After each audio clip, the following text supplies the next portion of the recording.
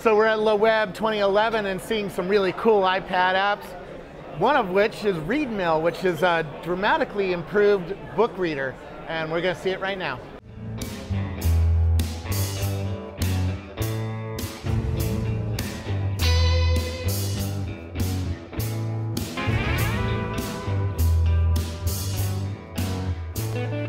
Who are you? I'm Henrik, an entrepreneur and hacker, originally out of Sweden, but now moved to the best startup city in Europe, Berlin, to start my new company, ReadMill, together with my best friend David.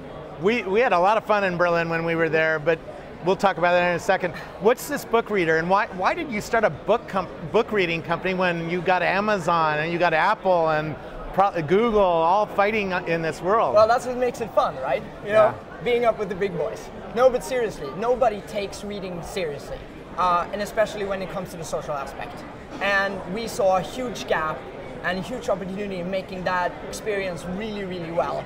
And that's what we're trying to do. So give me 3 or 4 examples of what makes your reader better than the Kindle reader or the Google book reader or the Apple reader.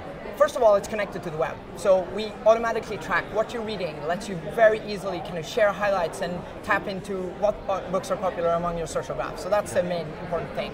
And also, we made a reading experience that's very, very elegant and kind of easy to grasp. Not a lot of buttons, not a lot of settings and things, just a very pure and clean experience. And also, we intend to track your reading across lots of different devices. So we're not doing a locked-in service with our own proprietary formats or our own, just our own apps. So we're building a reading API and a reading tracking service that anyone can tap into. Because digital reading today is extremely fragmented, and we want to bring it all together and make it social. When you open this up for the first time, how do I get a book in there, and what books do I have to choose from? So today we only support non-DRM EPUB, but there's a lot of stores on the web where you can get them. O'Reilly, for example, A Book Apart. There's the whole free library, of course, from Gutenberg. There's Feedbooks. There's a lot of different things. To get it on the iPad, it's very simple. We have a really clean Dropbox integration, so you sync up with your Dropbox and it automatically downloads all of the books you have. Okay, and take me around the UI when you're on the homepage. What do you see that's different, that shows that this is a better book reader? So the first thing you see is that we do none of what we call skeuomorphism. So there's no fake wooden bookshelf, there's no page curls, it's nothing like that. This is made for a digital device. This is made for the iPad from the ground up. So what you can see is in your list of books, you can see how far you've come into the book, how much time you've spent, and how much time you have left. And you can see small portions in the progress bar, and these are actually times when you sat down reading. They're also connected to a location if you opt into that, so you can see a map of where you actually spend time reading books. Oh, that's interesting. So that's pretty cool. And when you open up a book, you see our very clean, simple reading experience. And when you go through the book, if you find a passage that you like, you just highlight that passage, tap the highlight button, you see this really nice curtain coming in from above. Lets you add a comment to that quote, share it on social services, and then tap send and you're done. And now that's shared to your followers.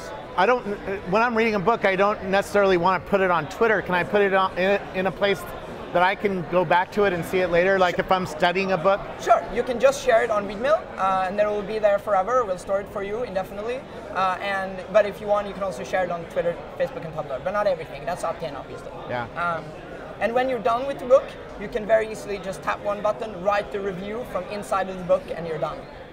So it's very kind of, lowest the threshold to contributing what you think about a book and what are the interesting parts. Yeah. How are you going to make a business out of this? Because it seems like a free book. Is it a free book reader? It's free. It's free. So how are you going to make a business out of this? So that's super easy. I mean, the publishers today have no idea on data. They have nothing.